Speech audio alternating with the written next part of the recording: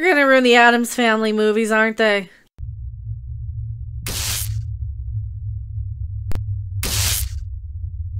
You know, the good ones with Christina Ricci and yeah. How? First off, how? Second, I am Mecca. Bookmark the channel. This will be my top story tomorrow, I think. This is my most interesting one that I totally forgot about because it is 420 somewhere, right? Wednesday, Netflix Addams Family reboot brings back Christina Ricci. Oh, for crying out loud. I heard rumors of this one going around. Well, at least they're getting Christina Ricci. Why? We don't have Raul Julia with us anymore. Have you seen Angelica Houston lately? I have. She was in John Wick 3. Alright. Are they going to be dead? Are they going to be ghosts? Please don't recast Gomez. Please, please, please. And why? Oh, no, no, no, no, no.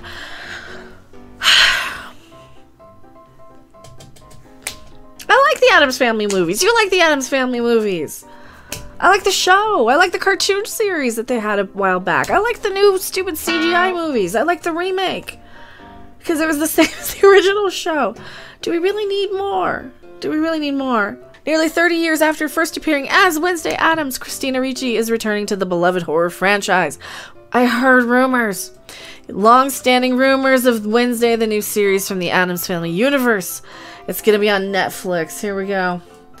Wednesday. That's all they have on it? Of course. Really? Just the Christina Ricci. I had heard rumors that they were going to do a Wednesday Addams series. I kind of assumed it would be some reboot about a mopey teenage girl. It's going to be a now show. No. I mean, maybe?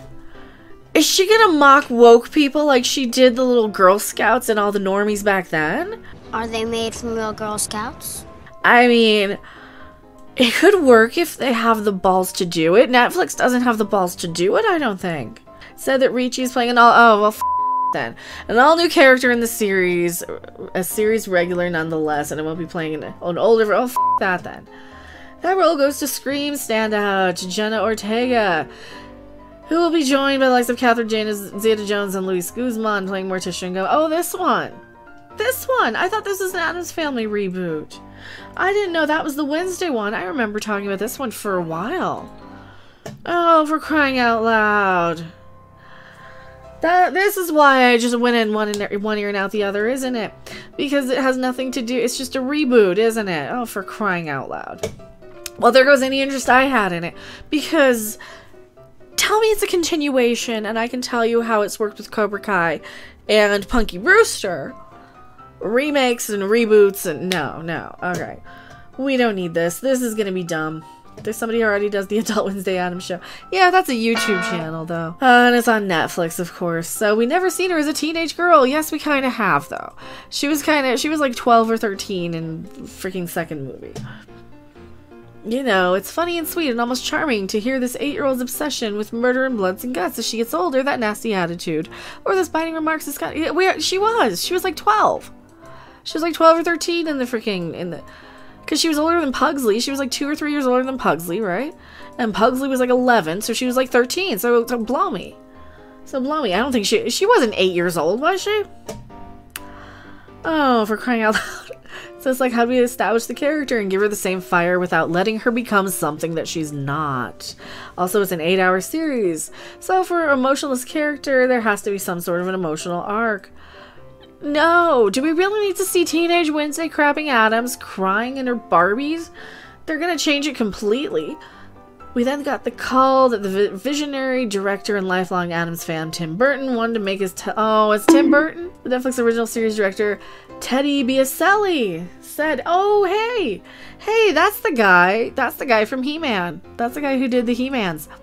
Said in a release when the series was first announced, Tim has a history of telling empowering stories about socially awkward outsiders. There you go. Edward Scissorhands, Lydia Dietz, and Batman.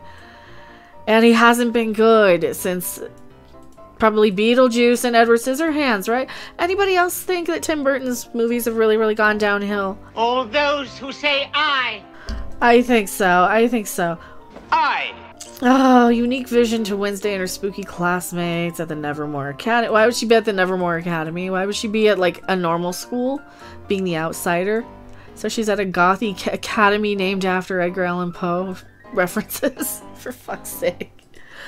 Previous rumors suggest that Netflix was eyeing Ricci for the role of Morticia, but that doesn't appear to be the case. So she's going to be like a neighbor. You watch, she'll be like the neighbor or something. Oh, for crying out loud. Oh, Lord. Here I read the headline. I'm like, oh, they're doing a Wednesday show. Nope, it's going to be a teenage. Alright, when did they announce this? They announced this a while back, right? Oh, yeah, not too long. Tim Burton. It was going to be a Tim Burton one. Wednesday spinoff star. Yeah, this is only a couple months old of a story, so I don't feel too bad for not covering it too much, but for crying out loud. No more reboots, remakes, rebootquels, sequels, prequels, none of them. They're all terrible and all boring except for Cobra Kai. That's the only good one. And the Punky Brewster one. I'm going back to my live chat. Don't you go anywhere. Thanks for watching. If you liked it, make sure to hit that like button. And if you want to see more, don't forget to subscribe. See you in the next video. Bye!